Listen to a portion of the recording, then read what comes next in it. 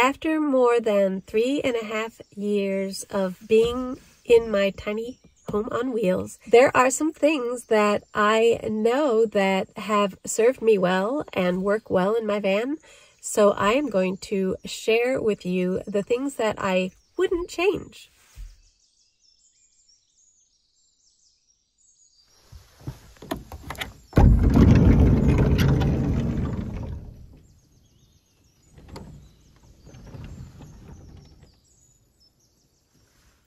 I would not change the setup of my van. I did change it once to accommodate my new little single bed. I had changed it around so that where this used to be on that side, I changed it to this side so that I could have that bed be able to pull out. But I like the way that I can accommodate people in here, being a small van. Up to 5 people have sat in here a little tight, but comfortably. And I like that. I like that I can be able to sit across from somebody and talk with them or play cards or eat, and we can be inside this little van. I also like the way that it flows in the way that I move inside of the van, which is very important. So it's something that you might want to consider. How will you be using your van? Will you need it for anything else besides just sleeping? Are you wanting to have it for anything else besides just sleeping? I like to feel like I am in a room in a house, so I want there to be a seating area. I want there to be a cooking area for myself because I didn't want to be going outside to cook if it's raining or if I was somewhere that I couldn't be outside to cook, like in a Walmart parking lot. I wanted to be able to at least accommodate myself inside and not have to open it up or set up a table or anything like that. So for me, it was very important to have some kind of a counter space where I can do all of that. So I have my stove that I can store in here and I can just get out and use. I can also use it outside, but most of the time I'm more comfortable just sitting here like this. I've got everything within reach and I can do it, clean it off, and then I'm done with it. And everything is stored in there that I need and also out of the way. It's something for you to consider as you're thinking about your design and how you're going to set up your van.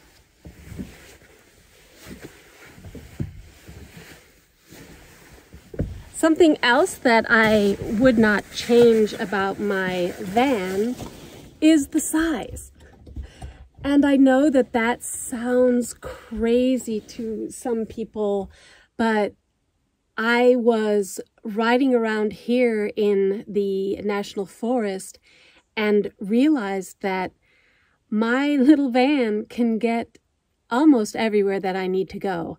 I haven't challenged it to go up way up in the mountains or anything, or really off-road, but for what I do and where I go, even little rougher spots, like when we were at Gutted in Colorado in Alamosa, where it is basically a big sand pit, my little van didn't get stuck once in that sand. And it is a front-wheel drive, so it does well with the snow and sand. It also doesn't bottom out when I am going through areas that are really ridgy, like in Arizona or Utah where you've got the washes. I have been way out back there and never really worried, never bottomed out. And that surprised me. I was hesitant the first few times that I did it, but then after I did it and I saw that I could do it, I've been to some rougher areas than that. So I love the maneuverability of it. I like that even when the roads get tight, I'm little so I can squeeze in there and my van doesn't get stuck with branches or anything like that. I also like the fact that I can get into spots where others may not be able to just because of my height and my width and my length. I also love the fact that it gets great gas mileage. I have been tempted to look at other vans when I see others that I love and I think, oh wow, their builds are so beautiful, they can stand up, all of those things. And So I have considered it, and I've gone as far as to investigate things, but then I come back to gas mileage. And it gets me every time, because this thing gets 28 to 33 miles per gallon on the open road, and it has served me well when the gas prices have gone crazy in the past few years.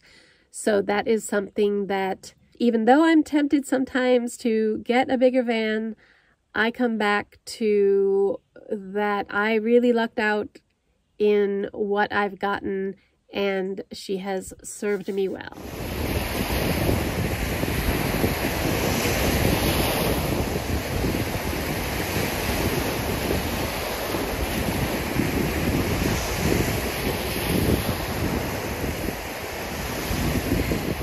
Beautiful. Changed into shorts because these got a little wet when I was walking in the water down there.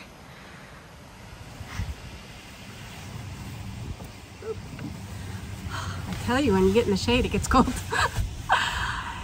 Something else that still makes sense in my van and that I wouldn't change is the scale of my van.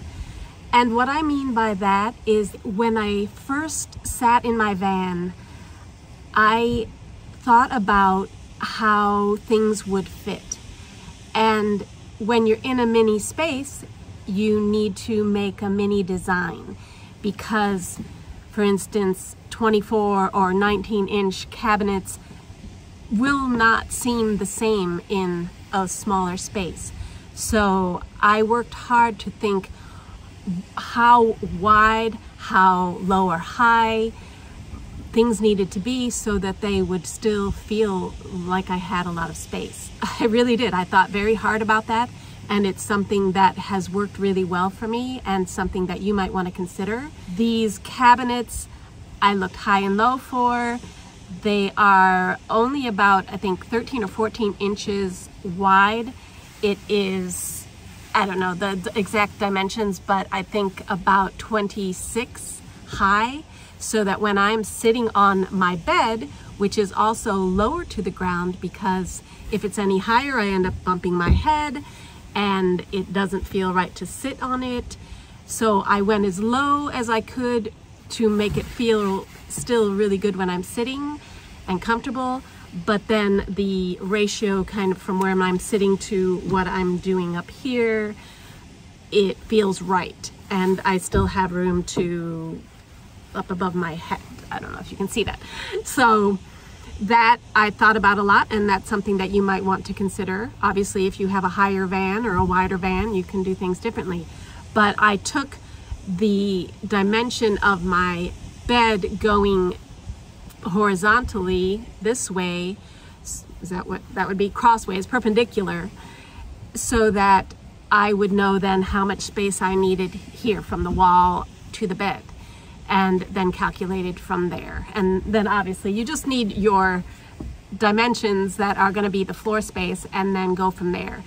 But it has really worked well for me. It's something really to consider, because I do see people in smaller vans getting a huge bed, and of course you do have to consider the bed. If the bed is the most important thing, so if you've got a huge bed and that's what you want, you take up as much space as you want with your bed. But I also wanted this indoor cooking space, so for me it was really important to see how this could fit with a pretty wide bed. This is at least a twin size across, and then my other one is not quite. I think that is 22 inches or 24 inches wide, and it's comfortable enough for one person to sleep comfortably. I sleep in that thing more than I sleep in this thing again. So that is something to consider. And also I looked for bins that would fit under the space that I created. Other people have higher beds because they have refrigerators, or because their storage bins are different height. So all of those things you just want to keep in mind when you're designing your space, so that it will all fit around those things that you intend to use. And that is what I did as well, and specifically looked for lower, wider bins that would store all my stuff just exactly how I needed it. and they fit perfectly under my bed. So that is something that I would not change and still makes sense. Something else that still makes sense is not having a gray water tank system. And I know that that seems really ludicrous, especially for those of you who have bigger vans and can put that together in a system that you have enjoyed. But for me, I didn't really want to mess with the idea of carrying around 1 gallon or 2 gallons, 5 gallons of gray water, which is just the waste that comes off of when you wash up or do the dishes or brush your teeth. And that is something that I thought about what my specific needs were going to be. So I have preferred to use hydrogen peroxide. 1-to-1 ratio works fine. You can do as strong or as weak as you want of a solution of this. And so then I use the spray bottle to do my dishes and clean off surfaces and things like that. It actually even gets out wine stain, red wine stain from these wonderful cushions. If you believe it or not, I had an accident a while back with that. And so it's, for me, spot cleaning and then just cleaning up things. I really love that. It helps me to conserve on water. It also helps me to not have gray water for my dishes and things like that.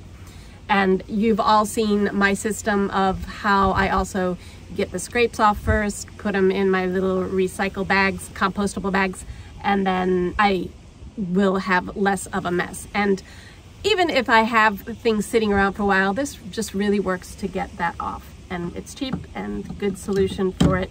And I don't need a gray water tank then.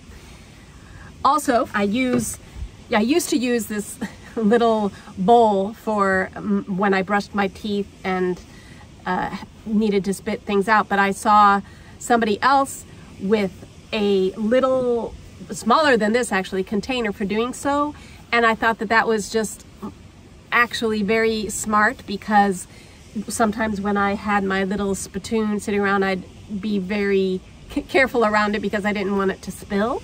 So now I just use this. It's a little container that I got at the dollar store, and it has a screw lid, which always, even for my pea jar, you know that I have a screw lid, which is just very important, because if you have a lid that just snaps on or something like that, if you're on a rocky road and it spills, even if it's in another container, it can get all over the place. I mean, that has actually never happened to me because from the beginning I thought about this. And so I can't believe that I didn't think about this when I was thinking of somewhere to dump gray water. So even if I do have, say, a pot that just needs extra cleaning, so I do use water with it and it ends up being some gray water matter that I need to dispose of, I can just put it in here. I also can, you know, when I'm brushing my teeth, kind of water, when I am wringing out water, whatever I need for a gray water, literally this big. And the I have actually several of them because they came in a pack. So if I have more runoff, if I'm in a place for a longer period of time, I just switch them out. And so that is something to consider, because you can go anywhere with this in your hand or in a bag and dispose of it properly in a sink somewhere so that it goes down the sewage like it would anywhere else. And I don't feel bad about that at all. I use all really environmentally friendly products anyway. And when you have a smaller van where space is a real limitation, it really doesn't make sense to put a holding tank that is taking up precious storage space. So for me, that is another reason I went that route, because otherwise I would have, say, my water storage, so my 5 gallons of water that I carry around for drinking and stuff like that, then I would need an equally big, or well, not equally big, but I'd need a space to take up underneath for that. So I just figured, rather than having a whole system and needing plumbing and things that I would have to winterize and all that, just deal with it by having it portable. So that is why it still makes sense for me not to have a gray water tank. Something else that still makes sense to me after I did it, and I can't believe I waited so long to do it, is taking out the passenger seat. I can't tell you how much space it created for me, and for me, because I don't have another passenger going along, it has been great for a couple reasons. One, I have this seating area and it's nice. People find it very comfortable when they come in here to just sit here, and somebody would be sitting across from me and we'd be able to chat this way, or I'll sit here and vice versa.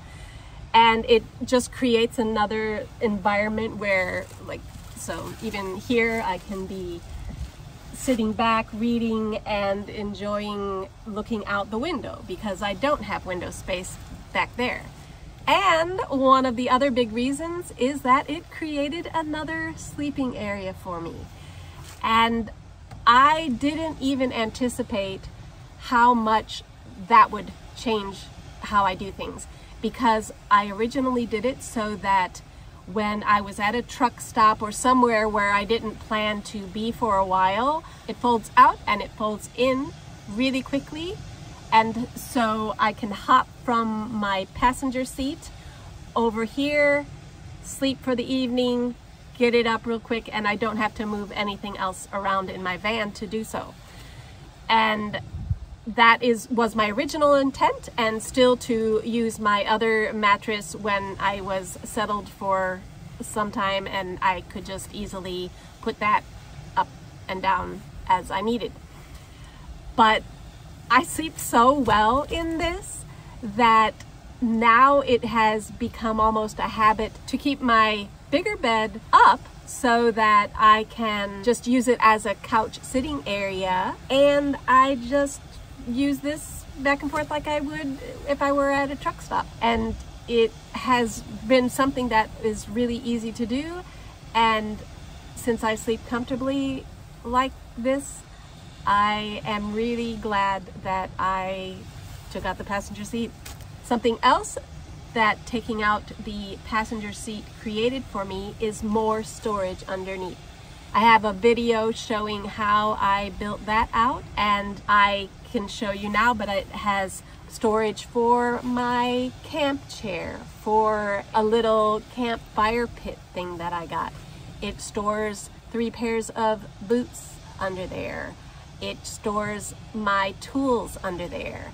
So there is so much storage that was created by just taking out the seat, creating a little box where I'm sitting on top of. So now that the floor is even with the rest of my floor, and I can access it from inside and outside of the van. So I hope you enjoyed seeing what I would not change in my van, and hopefully it serves you in some capacity. As always, thanks for watching, and I will see you in the next video.